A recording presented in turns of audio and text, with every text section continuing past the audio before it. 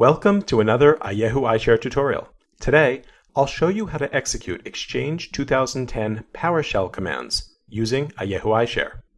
Before you start, you need to install Exchange management tools on your Ayehu server. Execute the Exchange setup and select Custom Installation. Now, the first step will be defining the PowerShell command in eyeShare. Go to Repository, Commands, and Create New Command. Enter the following command for a 64-bit server, or PowerShell.exe for a 32-bit server. Now let's take a look at how we define the command in the eyeShare workflow. Go to Studio, Workflows, and Create New Workflow. Drag and drop the Executor action from the Execution section, and select the PowerShell command that you just created. The Exchange PowerShell command must begin with the following arguments and be followed by the specific command. You can find these arguments on the Ayehu website. Make sure to replace the server name parameter with your Exchange server name and domain name. Let's make sure to edit that Exchange server name right here.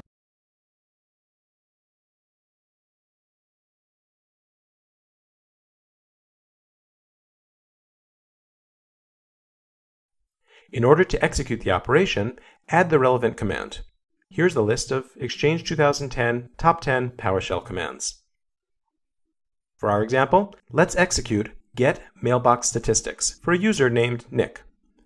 Don't forget to replace the username parameter with the relevant user. Of course, it can be a variable as well.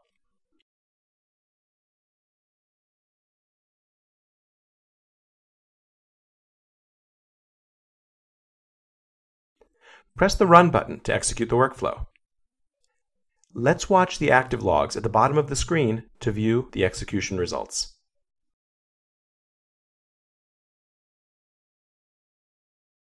Looks good? Save and close the workflow. Enter your workflow name.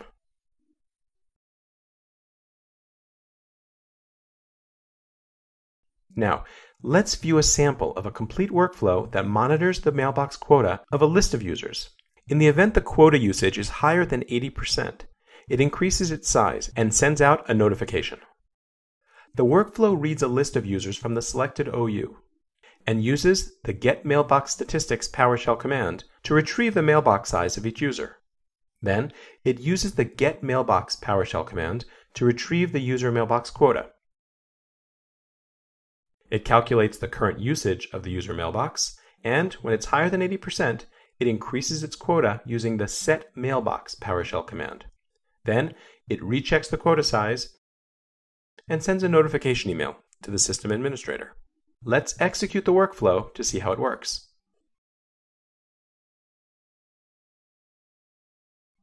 eyeShare retrieves the list of users from that selected OU.